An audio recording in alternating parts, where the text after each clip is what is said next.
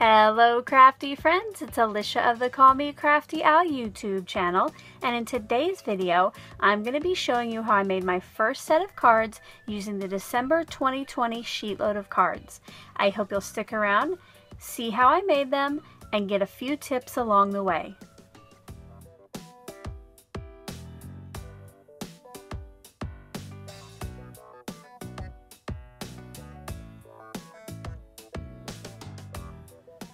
Thank you so much for stopping by today.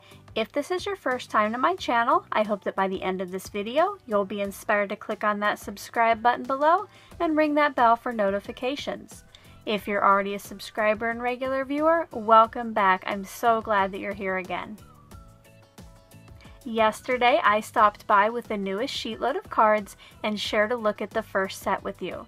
Today, I'm going to be showing you how I made that, and I have a few tips along the way. Now, if you want to download the file for yourself when you're done here, make sure to check out yesterday's video. It gives you all the details on how you can download it. It will be linked in the description box below. Don't forget today that all of my collaborators are joining me online to share a look at their first set using the December 2020 SheetLoad of Cards. Make sure once you're done here, you go visit them all and leave them some love. All of their YouTube channels, Instagram accounts, and blogs are linked in the description box below. Before we get into the process, I wanted to show you the main supplies that I'll be using today. When I add stuff later on, I will be sure to let you know, but if you have any questions when I'm done, make sure to leave those in the comments section below, and I'll get back to you just as soon as I can. For my sentiment today, I will be using Merry Christmas and Happy New Year from the Gina K Designs Holiday Tapestry stamp set. This stamp set was part of the Sparkle and Shine card kit, which was the prize for my No Spend November challenge and giveaway series. I will be back later today to announce the winner, so make sure that if you played along with me and earned entries, that you check back to see if you're the lucky winner. I will be stamping that in the Gina K Designs Faded Brick ink. And for my pattern papers, I pre-chose some from the Cranberry Christmas Hot Buy pad from Michaels. I ended up getting out 4 pattern papers. These first 3 are going to be the ones that I cut like the instructions say, and then this red one I will be using in place of CS2. As crafters, we probably know that reds and burgundies and maroons are hard to match with cardstocks.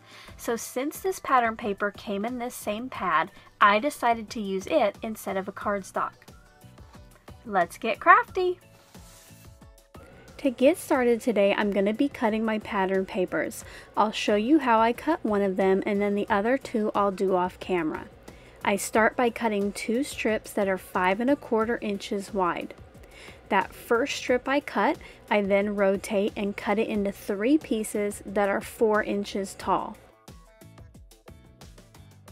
For the second strip, I start by cutting 3 pieces that are 1 1/2 inches tall, and you'll see there that I'm using the 1 1/2 inch mark to the left of the cut line on my trimmer. Once I have those 3 pieces cut out, the paper gets rotated once again, and I trim this to 4 1/4 inches wide. This piece then gets cut down into 3 pieces that are 2 1/2 inches, and it will take up the rest of that piece. I cut down the next 2 sheets in the same exact way. Each one will end up yielding me 9 pieces.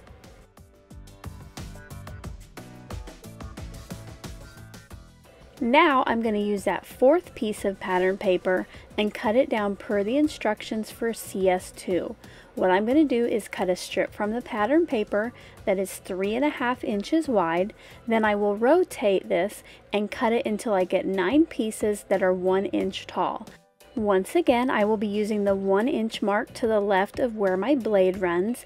It's much easier to just push this from right to left for each of the pieces instead of readjusting it each time to fit it with the 1 inch mark to the right of the cut line. For my sentiments, I brought in a piece of cardstock that is an off-white. This is the same shade that I'll be using later for my card bases. This is going to get cut down into 9 pieces that are 2 1/4 inch squares. I start by trimming it into 3 strips that are 2 1/4 inches wide, and then those get rotated and cut down until I end up with 9 final pieces. Now the reason I chose the off-white is because there isn't really any white in my pattern papers. It more matches the shade of this cardstock. Before you put your cutter away, this would be the time for you to cut down your card bases. I already have them done, so this is one step that I'll skip.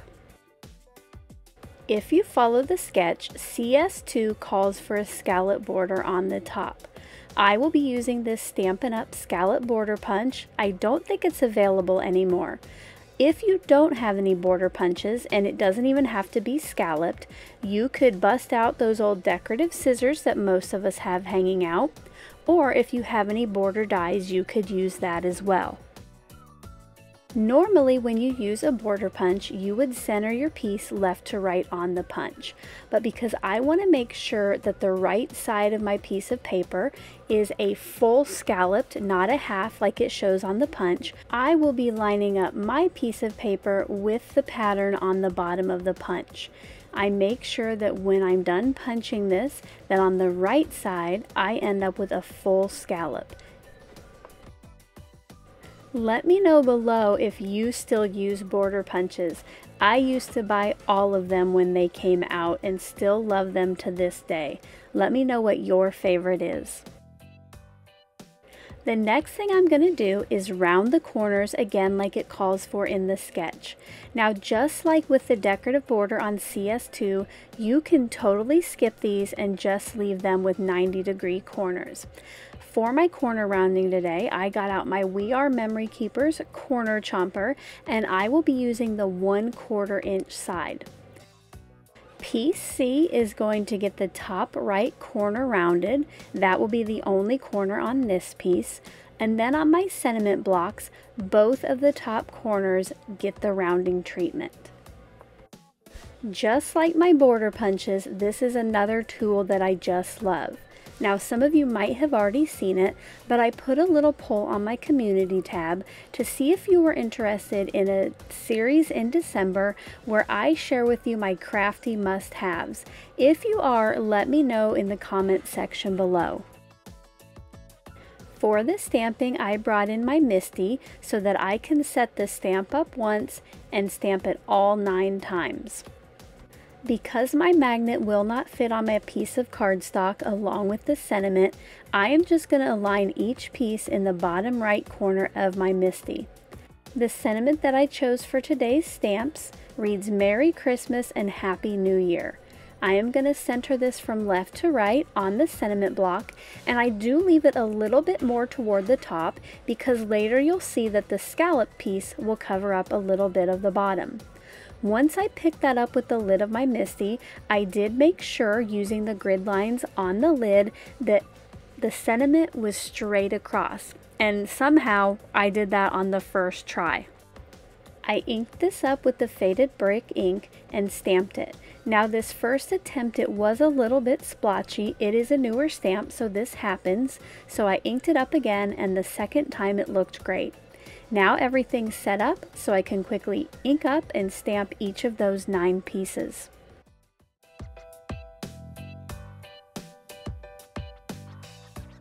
Now it's time to match up those papers for my card fronts. I'm going to start by taking the text paper, and then I go to the next row and get the poinsettias. Then from the 3rd row I grab the remaining pattern paper, which is the green. Now for my next card, I'm going to use the same text, but I'm going to skip the flower paper and grab the green. Then I will get the poinsettias for that final piece on that card. This way the cards look a little bit different. For the 3rd one, you can do whichever way you want from the first 2 cards. I just do the same thing until I have 9 little card kits ready to turn into card fronts. Now that all of the pieces are ready, it's time to start assembling the cards. I start by putting adhesive on the back of piece C, and then this gets put in the lower left-hand corner of piece A. Next, I put a little bit of adhesive on the front of the CS2 piece, and this gets placed behind the remaining pattern paper piece, or piece B. Once that is in place, I added adhesive to the back of that, making sure not to get any adhesive where the scallops were, because I will actually be putting adhesive onto my sentiment piece, and this gets slipped in behind those scallops. The rest of the cards get put together in pretty much the same way, but I wanted to show you one more just to show you how you can adjust how much of CS2 is peeking out from behind pattern paper B. If you'll notice here on the close-up, you see more of the scallop with that second one. You can adjust this for whatever your sentiment needs or your image if that's what you stamp there.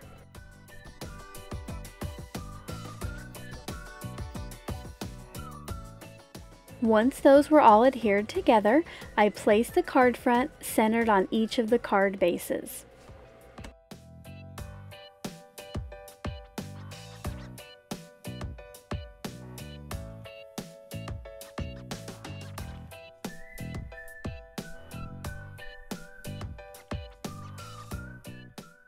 To add a little sparkle to each of my cards, I brought in my gold glitter dots from Elizabeth Craft Designs.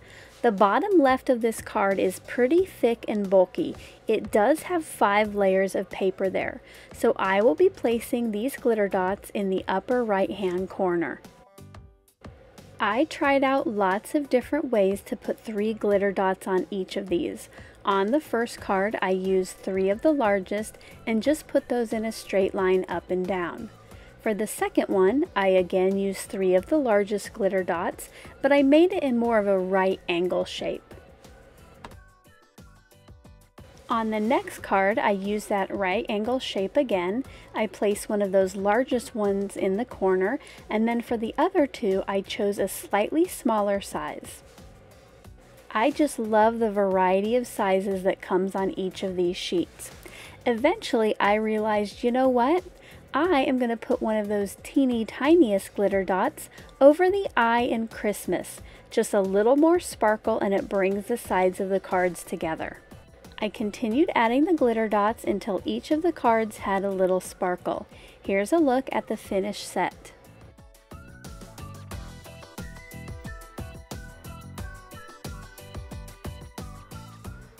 I hope you enjoyed seeing how I put together my first set using the December 2020 SheetLoad of Cards. If you did, as always, I appreciate a thumbs up. Now don't forget to go visit all of the collaborators linked in the description box below, and if you want to download the file so you can make a SheetLoad of cards for yourself, make sure to check out yesterday's video. Until my next video, I hope you're all having a crafty day. Bye-bye. Thank you so much for taking the time to watch all the way to the end of the video. I hope now you'll consider clicking on one of the videos or playlists I have linked above, and if you're interested in any of the products or tools I used in today's video, I do have some links in the description box.